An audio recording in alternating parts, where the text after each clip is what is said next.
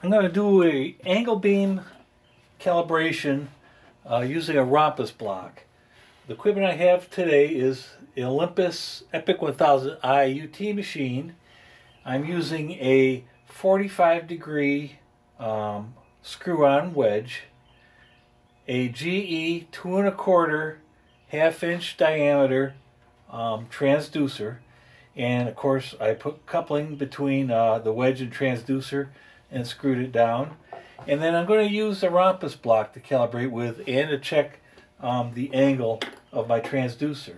And the Rompus block can be calibrated using a 1-inch and a 4-inch reflector.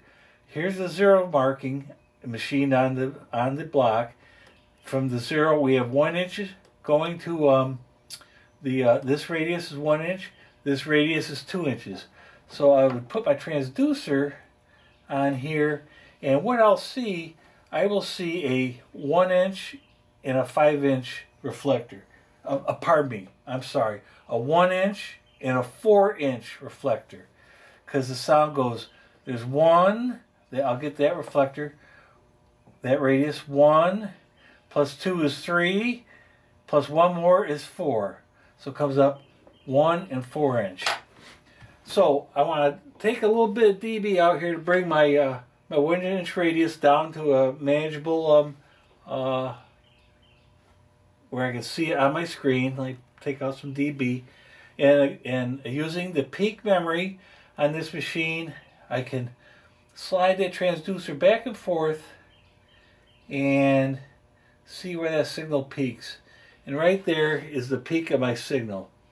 So I'm going to turn off the peak memory. So again, the peak, this zero marking is the beam index point, and I put a piece of masking tape on my wedge, and I transferred that zero marking to my wedge.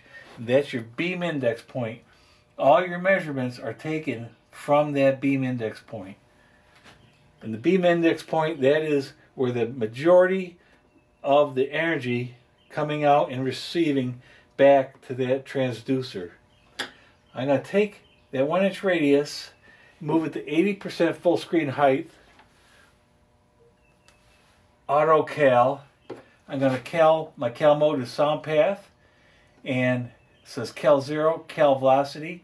I'm going to press the P3, which is my cal 0, and I'm going to tell the machine what sound path that is. It's a 1 inch sound path. Just that.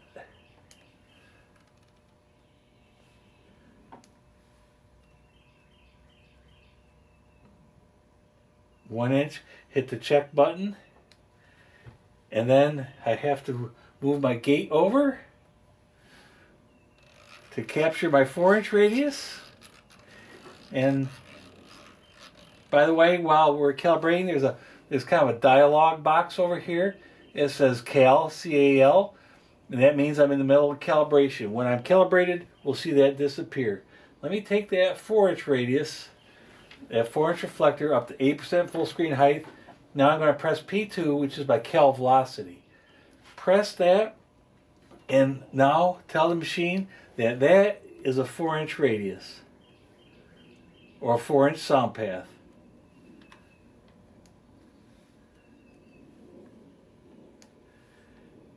And we'll hit the check mark, and it will calculate. Calibration is done. Move my gate over. This should be a 4-inch radius, and my sound path is indeed 4 inches. Bring it over this 1 inch reflector. Take that to 8% full screen height, and it is indeed 1 inch.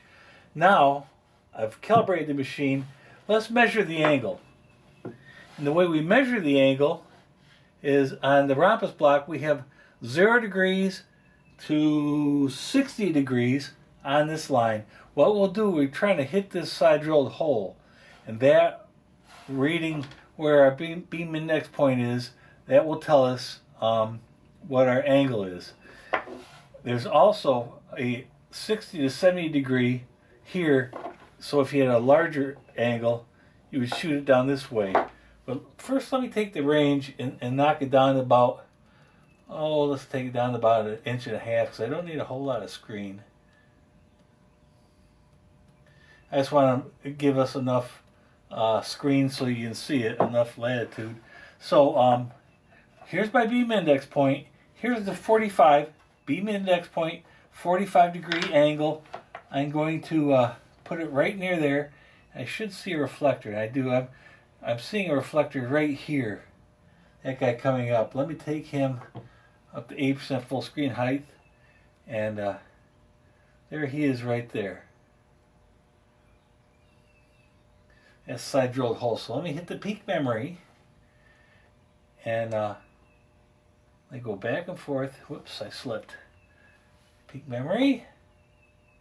I move that back, and this, by the way, this is just a mode converter signal.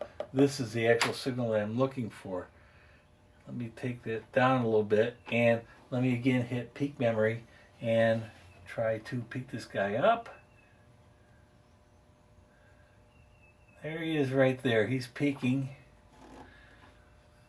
And at that point, I will look down here and measure my angle, and my beam index point that's marked on here lines right up with the 45 degrees. So this guy is definitely a 45-degree wedge, so I don't have to make any changes to my trig function. If the angle was off slightly, change your angle here in your trig function. That way all your calculations will turn out correct.